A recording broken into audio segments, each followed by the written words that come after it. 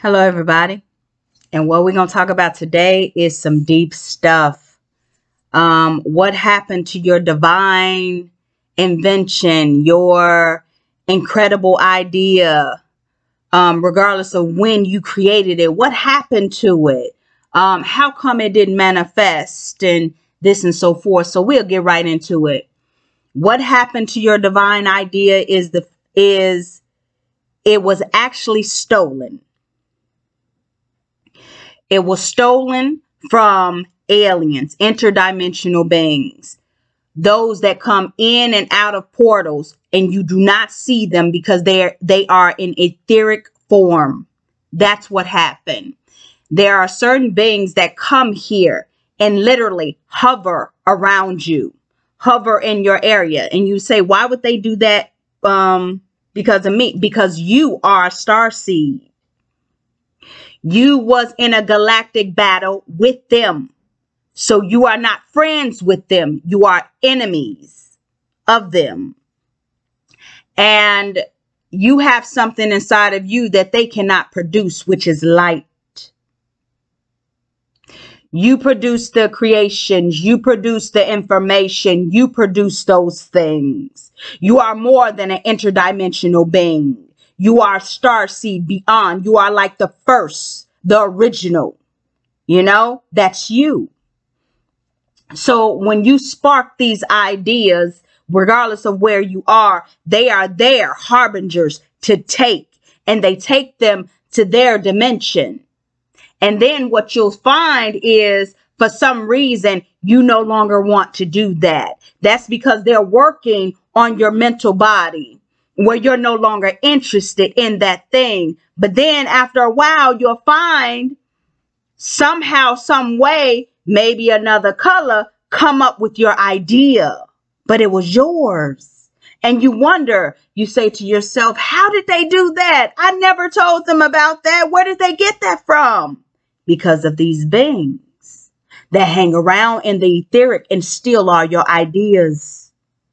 They cannot create on their own. They do not create on their own. All of the things that you see around you, guess what? You created. You made your augmented reality. You made your simulation, But due to the ongoing battle, it's not a mental game. It's a mental war within yourself. And not just within. We get confused when we say, oh, it's only in. No, it's out. But only one side gets to see the other. And when you're in this dense mass, you don't see the conflict. You don't see which side is winning. You know, it has nothing to do with your religion. It has nothing to do with what spirituality or what you follow this or you follow that. You will always be a starseed no matter what you do. There is nothing in this space that can take that from you. That is your identity. That is your legacy.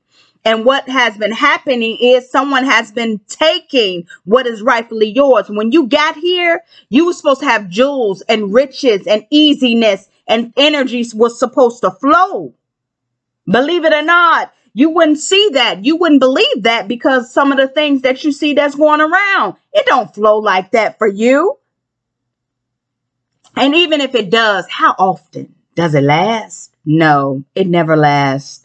It seems like it comes every now and again, but it's always a consequence and always something that you have to go through or something that you have to face, regardless. And why is it like that?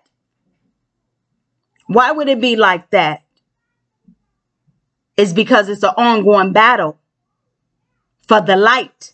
The light is the creator. The light is what creates everything, and that is you. They will always be against you, no matter what. And you can kind of see them around you by, I would say this.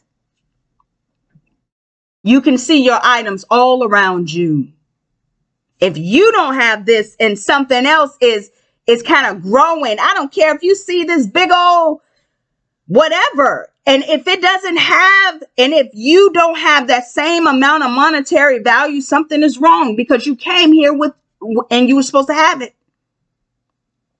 It is yours. It was supposed to be yours. And it goes on, it goes far beyond just this material. And you may sit there and you may think sometimes, what am I doing wrong? I'm doing something wrong. I have to be doing something wrong because my life is going like this and my life is going like that. No, when you entered this thing, they entered with you. And they was not allies. They are beings and harbingers that go around and steal your ideas, steal your monetary value, suck your energy. That's where they get their energetic vampires, but they are so much more. They are mental monsters. They don't feel light. They just want it to create. You want it because it fills you with love and you know how to use it and spread it around you, but they don't. They don't.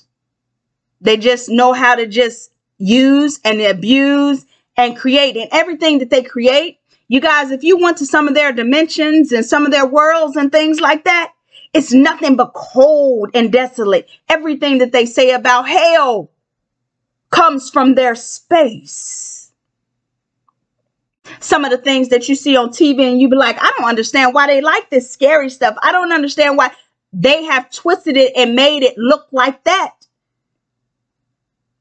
You are a love being, a starseed from the stars far beyond. But they have a space. The parasitic beings have a space too. And it has been an ongoing battle between you and them. And it's still ongoing. If you are not happy in this space, if you do not have enough monetary value, if what you do does not matter and it keep on just getting worse and worse and worse, then you know the battle is still going. And it can appear as just a mental battle, but this is where your power is, not necessarily in this physical, but all around you, your auric field. It matters. And through the trial and tribulation that you have been into, through these past lives, through these multiple just different situations, it all puts a stain on that light. But you have to know that you regenerated.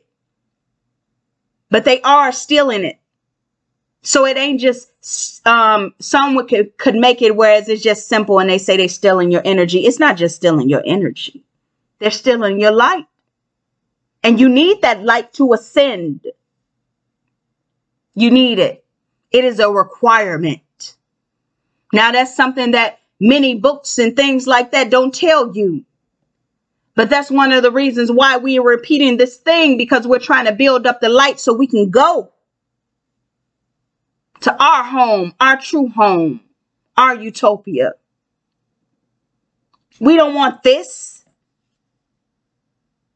This was just supposed to be a place where we can create and we can build. It was supposed to be the easiest place to create and build.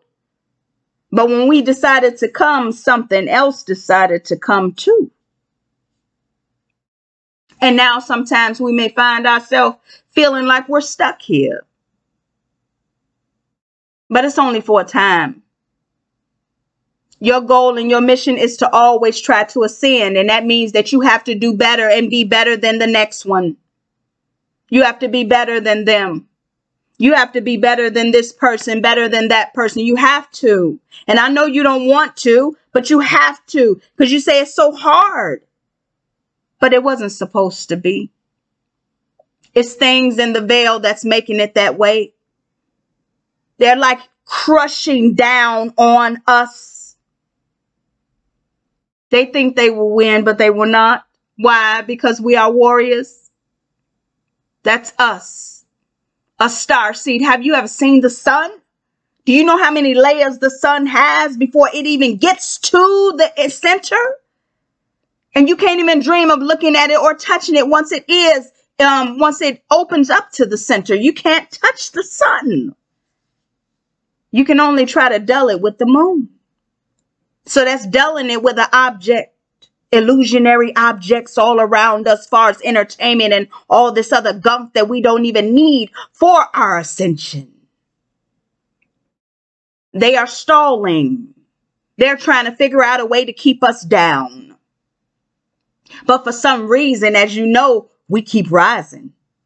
Why? Because we're stars. You don't see stars at the bottom. You see them up. And they keep rising and rising and rising. And they are reborn. So it's not really reborn.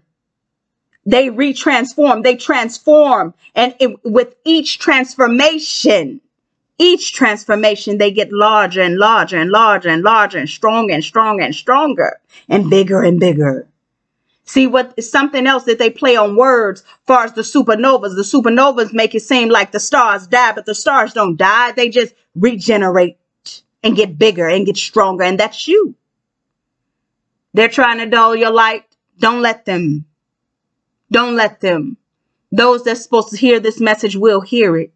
Irregardless. Irregardless. You can't miss it. If you are viewing this, it's supposed to be for you. It's for you. You did not come here on accident. You did not press play on accident. Every single word is for you. So that's the message for today. That is what happened to all your beautiful dreams and goals and things like that. It's something else at play.